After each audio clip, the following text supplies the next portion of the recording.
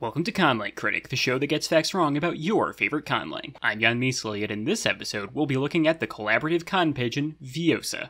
I'm going to be doing something pretty different for this episode, because Viossa is a special case. I mean, for one, it's somewhat ambiguous whether or not it can be called a conlang. What I usually do is research a conlang until I know enough about it to develop an informed opinion, and then talk about it. But for Viossa, I can't really do that. So I did something else instead. I spoke to several members of the Viossa community about their experiences with the language, because one of the most amazing and unique things about Viossa is the amount of variety that exists within the language, how much of it is different from person to person. So I decided that the best way to present this language would be to show it from a bunch of different perspectives. I am Salp. I'm a linguistics student. I'm also into language learning. I speak Finnish and English natively. I also speak Japanese and Spanish. Japanese was my major contribution language for Viossa, and we can get into what exactly that means in a little bit. I was basically the most, responsible for Viossa forming. I was the founding member and stuff. Hi, my name is Pauli. I'm from Finland, and I'm actually a musician, but I'm conlanging because I'm into making my own fictional world, and that got me to conlanging, and that got me into linguistics. I'm Yana, and I have been in the Viossa community, I suppose, nearly since the beginning, basically a week after it started. I'm Nico Miko. I live in Florida, near Tampa Bay. I'm a saxophonist. I'm in school for, I've been back and forth between music and linguistics for the past couple of years at USF. I came in a week into things. My name is Tibitsky. I joined the Viossa Discord server pretty recently, last month, and I've already made quite a lot of progress with the help of the community. I am Pancake, and I've been speaking Viossa for probably, 2-3 months now. I'm a native English speaker, and I have taken 3 years of high school Spanish. My username is PK Omelette. I live in Belgium. I study classical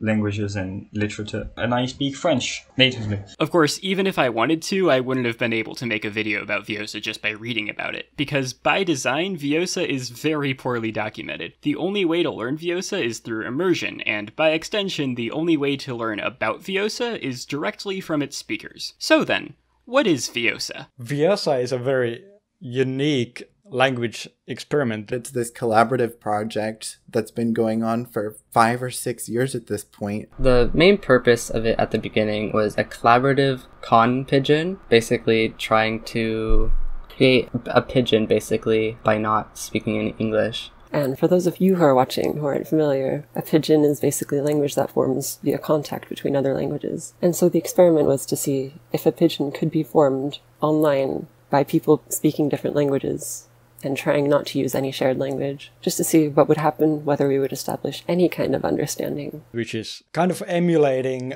circumstances where different language populations meet each other and start forming a language because they need to communicate somehow. I like to call pigeons nature's auxlangs because they naturally develop in this type of situation where an auxiliary language is necessary. That is quite an accurate way of calling pigeons. And, well, Viossa is the end result of all of that. So the result is essentially a hybrid language built off of a dozen or so main languages that we pulled vocabulary and syntax from. The basic idea is if you can make yourself understood in Viossa, then it is Viossa. So there's no set standard for it. How does that begin, for the first couple of sessions? Video calls was the answer to that, because it's very easy to visually show items or actions, maybe even adjectives, but it didn't take too long until we were able to also describe new words with words that we already knew. The project originally started on Christmas Eve 2014. It was on a Skype group, which sprung out of the original Skype group as well. And the original starting group was about 10 people. A lot of the people have dropped off completely, so it's a bit of a mystery who all was involved in the beginning. Due to the lack of a single standard version of Viossa, I can't do the thing I always do on Conlang Critic where I make charts of all the phonemes and read through them. Fortunately, as I was talking to Salp, she said, Actually, if you don't mind, I'm going to really quickly just write out what the phonology is for me. Oh, go for it. It's yeah. going to take like 1 second, but I don't want to like miss anything. Yeah, love that. Yeah, go for it. I assume it's going to be edited out or whatever. Oh yeah, this is, if I don't edit parts out of these interviews, this video is going to be about 5 hours long. Do you want me to pronounce my own phonology or just list it out? Do you want me to send it to you? I mean, yeah, post it and then we can do the thing where you read it out. For my phonology in particular, I use m, n, p, t, k, b, d, g, c, ch, z, f, s, sh, h, h, v, z, j, w, y, r, l. I think the most marginal phoneme that I specifically use is the glottal stop, which I happen to have in a few words simply because I contributed like a handful of words from Ainu back when I was studying it for a tiny bit. So I have the glottal stop phoneme in a few of those words, and I don't think anyone else does. But it's possible that they also have glottal stops in some places. And then there's je, which is actually a lot more common, but I don't usually use it. I sometimes do, but most of the time I replace it with the affricate. So I think that's the most, notable thing as well, that I happen to lack something that most people do have. Ma as in min, na as in namae, nga as in ring, ba as in ber, ba as in böse, ta as in ting, da as in dan, ka as in ga, ga as in gammel, fa as in für, va as in vi, tha as in taten, sa as in sama, za as in zan, sha as in pashun, ja as in jin, ha as in macha, ra as in rö, la as in lied, ya as in yam, wa as in wasu, cha as in chisai. I guess one of the basic things is I absolutely have a trill for my rhotic, especially if it's at the end of a syllable. I have voiceless dental fricative in some places, although that tends to be pretty rare. A lot of other people's varieties of Viossa, for the words that the loans did have a voiceless dental fricative, replace it with the tsa, affricate. There is one thing that I tried to do at some point, which was that all the ch and j consonants would be th and the in my idiolect, but it didn't really catch on, so I went back. I think I did it mostly because I like the letters thorn and eth. I mean, I guess my idiolect, it sticks somewhat closely to a basic Germanic sounding phonology, I suppose. Pa, ba, ta, da, ta, da, ka, g, m, n, ng, r, ra, fa, va, sa, za, sha, ja, sha, ja, sha, ja, hyam, ha, ha, y, l, c, z, ch, j. The way the experiment is designed, we all pulled from a particular language to contribute, and so the idea would be that primarily our phonology would be based on that language, like the donation language that we were using. However, there are a couple of caveats to that. Firstly, that like we all speak English, so I think the native speakers of English, they're not going to have the most accurate presentation in that language. For instance, I speak English primarily, but my contribution language is Russian, so my phonology would be highly like Russian influenced, but also like I speak English primarily.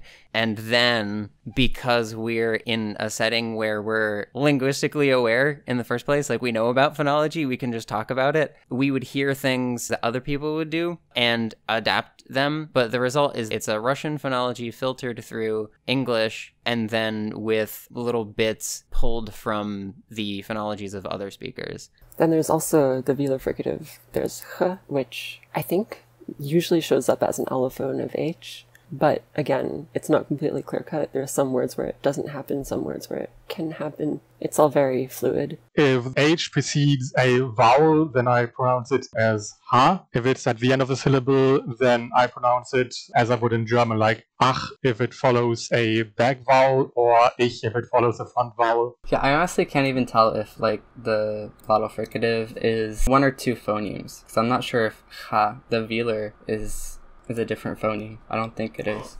And for vowels, I have I, U, U, E, Ö, O, A, The fact that I have a central high vowel in there, I'm not defining specifically what it is because often it is also unrounded to some extent and not necessarily fully central. So it usually is a mix of something like a front rounded vowel from Germanic languages and the Japanese U kind of coalescing into a single thing, contrasting with a more full, like, oo sound. That's also something that some people never do, some people always do, and I just don't bother caring whether I do it or not. And so we have I, U, E, Ö, A, O, U. And those can all be either long or short.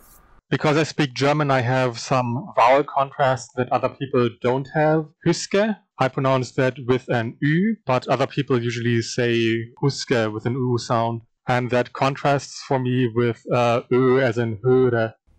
I, E, Ö, A, E, J, U, Ö, U, A, U, O, E, A, I, O, U, E, A, I. In addition to that, there's also vowel length and gemination for a lot of speakers, including myself. It simply means that the length of a sound has an impact on the meaning of a word. Even people who speak different languages that have length distinction, they hear length differences differently. Some speakers will also turn that into something like a tense lax distinction. Some people will turn that into like stress or pitch accent. One of the first words to enter the language had a syllabic esh in it. The word förstå became basically solidified that way for most speakers immediately. So there was really no backing out of that. That's just how it ended up. Some people might insert like an epenthetic vowel. I found it hard to pronounce for me, so I decided to pronounce it förstå. It also looks more like Dutch, which I'm more familiar with. It started out, as far as I recall, with the like schwa in the beginning, like förstå. Like in the original languages, there was like a gap there, but like it has never been important what vowel is there. Like Salp used to say förstå, as though it was from Japanese. I did that for a while and I tried writing it, but it started to look bad. Everybody else wasn't doing it, so I had to adapt. I don't even really know what I did, but like sometimes you'll hear like a rhotic in there almost, like just a regular old English rhotic, like förstå, which I think is just amusing. As far as like general phonotactics go, it is kind of unlimited because it's all determined by what the donor languages happen to provide and what the people decide to accept. It is very loose, but it somehow works. The differences in the phonology between each person, but there's also the differences in orthography of those same words.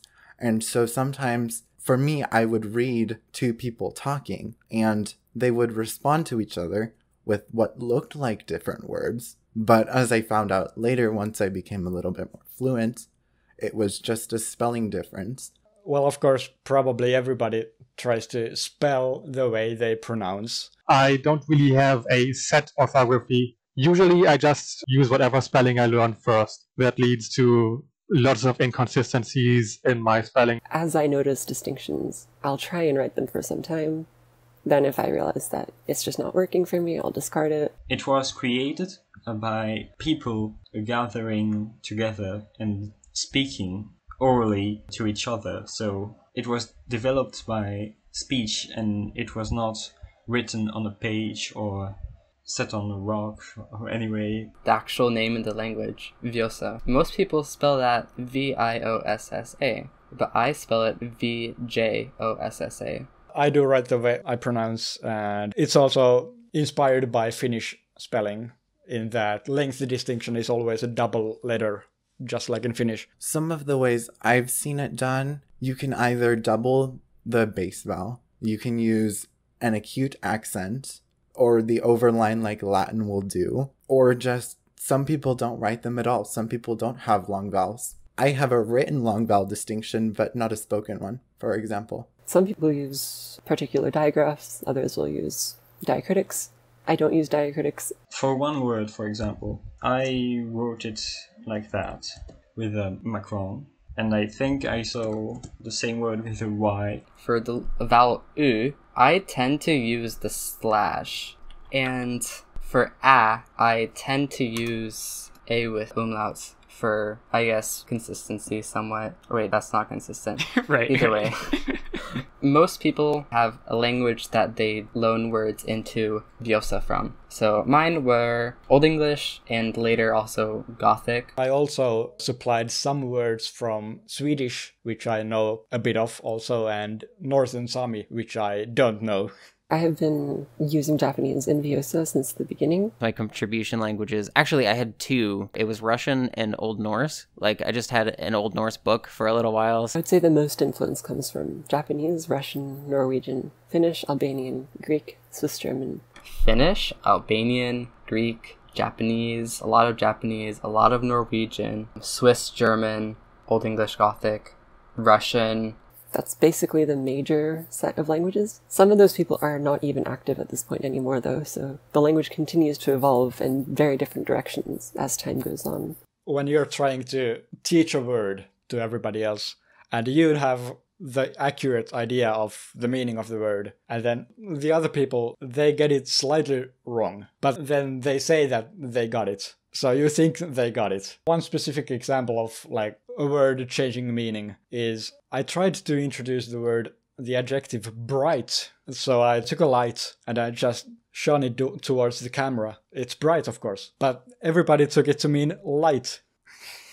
I'll come across a word and recognize it, and I'm like, okay, I know what this is. But it's not always that simple, because just like any other language that exists for any significant amount of time, there's semantic drift and differences in its usage, etc. If you stop speaking Viossa for a year or so, you may return to find that basic things that you thought you understood are gone, and you have to scramble to understand things again. I found that abbreviated words were sometimes abbreviated in the same way Japanese would take a syllable from the first part and then a syllable from the second part and then just make a word that's the first syllable of each part.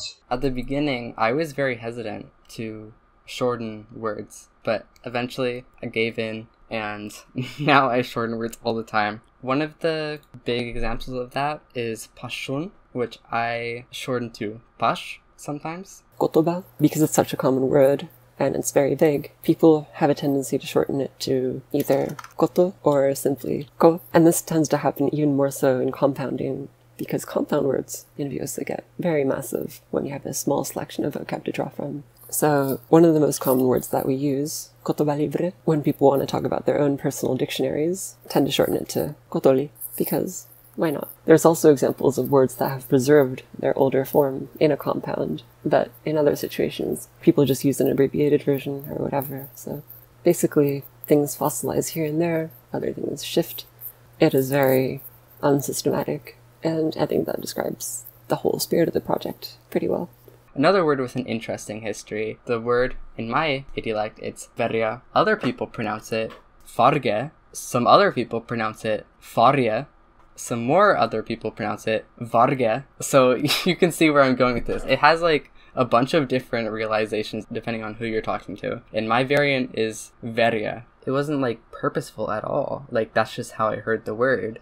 I think vocab nowadays tends to rely more on derivations rather than borrowing for two reasons. First of all, it's easier to remember. You know, if you haven't seen a word before, but it is based on parts that you already recognize, you'll keep it in mind a lot easier. And the second one is literally just that it's better than, you know, relying on something Latinate. If we have to refer to anything more complex, you know, we would rather have it be more purely Viossa if possible. No English. And on that, Latinate words were and still are disencouraged. The convenient thing about using Japanese as a contribution language is that when everybody else has something Latinate, because everybody else is using European languages, I'll often be the one who comes in and is like, okay, we're using something to make it less Englishy. Because of that, Japanese has often been like the fallback, which is why there's so much of it. There was a moment when I realized that this moment is when we can start using Viossa to describe Viossa. It was like just a few weeks after the project started, and we were able to start like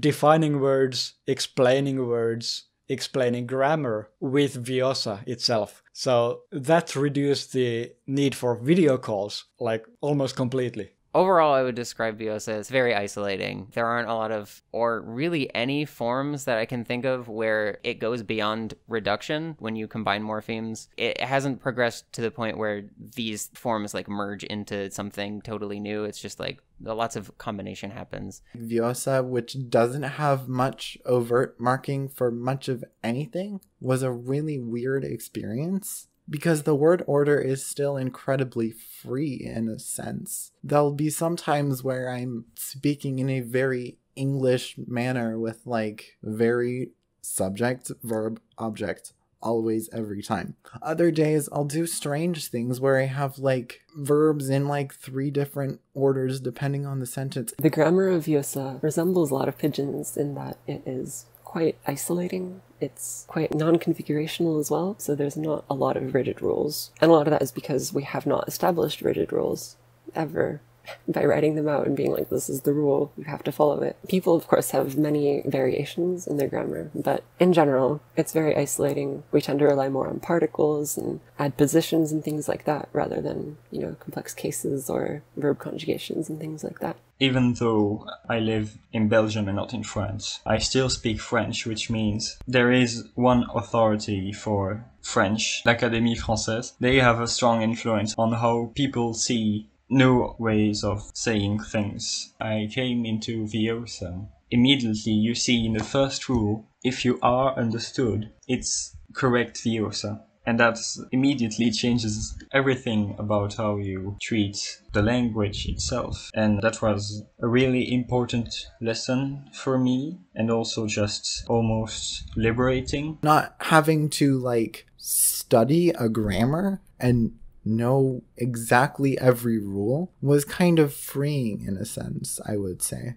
The goal is more comprehension. If you can put words together in an order and somebody understands it, it's probably correct. Another thing is that there is no copula. Other people might use a copula for clarification purposes, but I personally just no copula. One of the very early rules was no copula.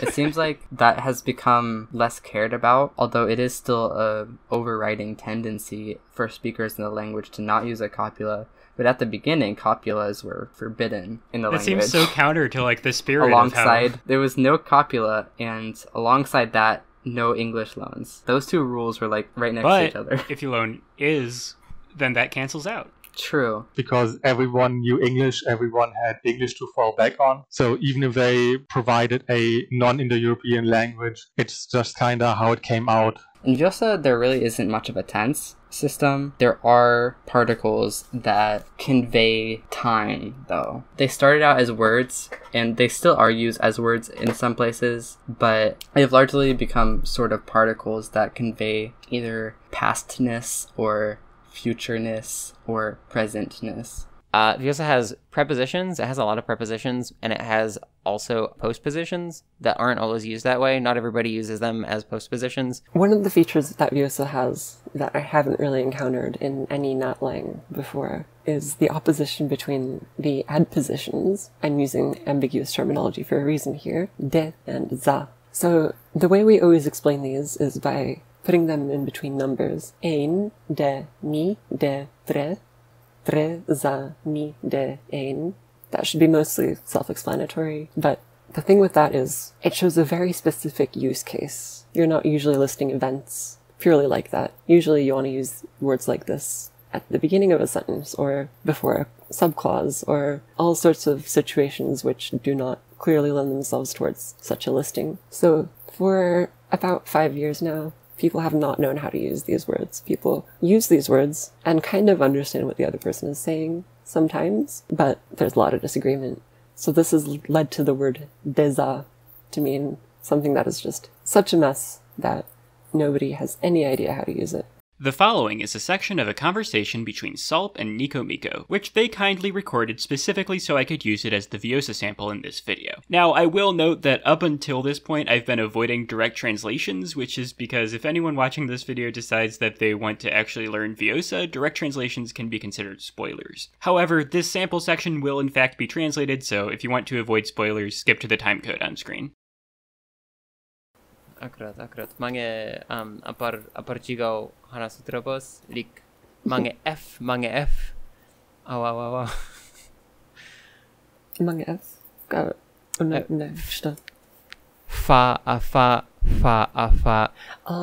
Pravda. Akurat. Fa. Akurat, koska on hano aftoapartit, Что? Afto pravda, on miattaka ine haji fu andra mitsan blilik fu vasiopulik. Afto. Что? Afterdruken. Förstå umbruk där. Ka kotoba, ka ishi ene kuchi. Ka ishi ne kuchi? Hammas. Akkurat. Men, förstå. Akkurat. Ishi ne kuchi. Men du har den autoperun. Har du den? Det kika Klaus. Men Nej, Shiruli, Klaus, Shiru, afto, kotoba, hammas. Nej, Shiro. Ishi likting. Akkurat ishi likting. Men liglog många söt iske. Nej, harmirai ishi lik hammas. Harmirai många hua hammas.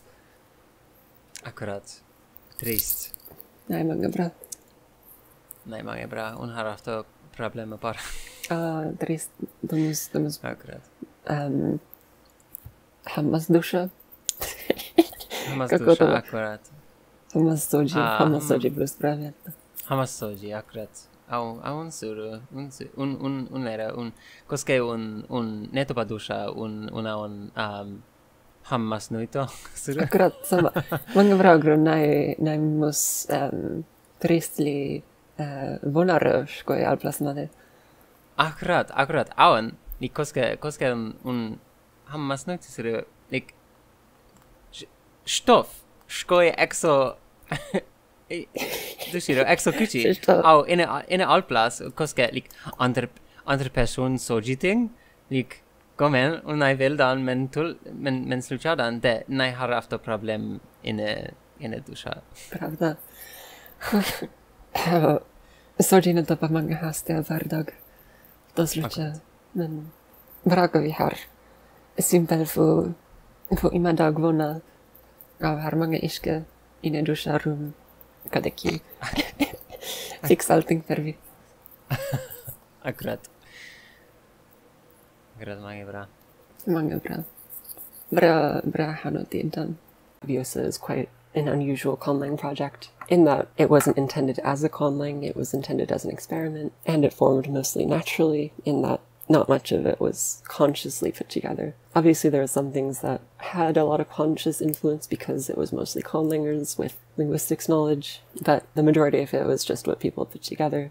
As an experiment, it was flawed. Everybody who was participating spoke English and also had certain languages in common, even if they weren't using them. Honestly, I think the absence of monolinguals who don't speak English, I think that's one thing that, like, it's not something that I despise about the language or anything. It's just an unfortunate side effect of the way it was put together. Like, I feel like the experience would be, like, so much more of a diverse, like, cultural exchange if we were able to do that. Unfortunately, I think it was just out of scope for the project, really. It's kind of hard sometimes to know how much is cheating because they say, like, no English is one of the big rules of Viossa, and yet we'll use, like, images and emojis all the time. Is that cheating? I know nowadays it's kind of frowned upon to use emojis or, like, pictures of objects to find out what something means, but I honestly don't really care. Go ahead. I find that, like, even in circumstances where I figured out a word through nefarious means, there's always something new to learn and figure out how to express, as long as you just continue applying the ethical rules. Like, if you strive not to correct people when the distinction isn't important, for instance, then you have the possibility to completely relearn that word that you cheated to figure out. Beyond that, though, as a conlang, well, it's not a very interesting conlang. The grammar is pretty Indo-European, so that's kind of boring. Even though we're speaking with all these words from all these different languages, we tended to use English syntax a lot, because syntax is not an equally obvious part of language, even though it's of course equally important. Honestly, like if somebody just sent me a random grammar of this and said it was their conlang, I would probably be absolutely disgusted and not have any interest whatsoever.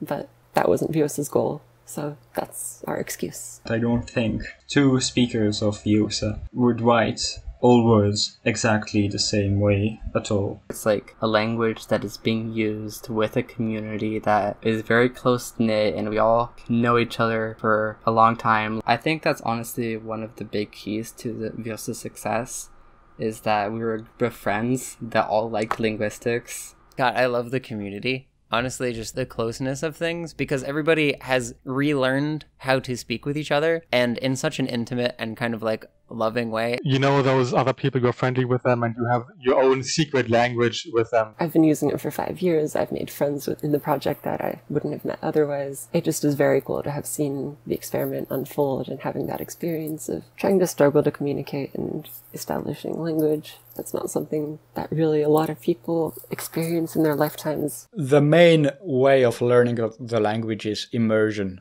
which is something that you almost never get with any other language. I just think it's really cool, and I'm, in a sense, kind of thankful that I'm part of the community, I'd suppose. But I'm also glad that I've been able to share it with everyone in a way. You know what I love? This is the 7th of these interviews I've done. So far, 100% of people have said that they love the Viossa community. Yeah. It is so wonderful and wholesome hearing people talk about how they've made friends over the course of learning this language, and every single person I've talked to about Viossa has said that. That's so fun. I love that. That warms my heart to hear so much, because like since I've been around so long, it pleases me so deeply to know that like new people and older speakers as well, we've been able to continue having that experience with each other. I think that's really fabulous. I remember we were at these cliffs over the ocean and we're just like hanging out. So we start like talking in Viossa for fun. We see a lizard and I think one of us is like, I wonder what the Viossa word for this should be or something like that. So I'm like, I'm gonna come up with one. And so I just whip out my phone and I search up like an old English translation for it. And so I was like, oh, this is an authix. And so now the word for lizard is authix, because we were hanging out one day and we saw a lizard and didn't have a word for it already. So it's now an authix. All in all, I am so grateful that I got the opportunity to talk to the Viossa community. That said, I don't really know if I have any real opinions on the language itself. Talking about what I like or don't like about its design and its aesthetic feels like it would just be missing the point, you know? The fact that Viossa exists is a direct side effect of my absolute favorite trait of humanity, the innate desire to communicate with one another. Viossa reminded me why I love linguistics. Thanks for watching, and I'll see you next time, where I'll be reviewing English.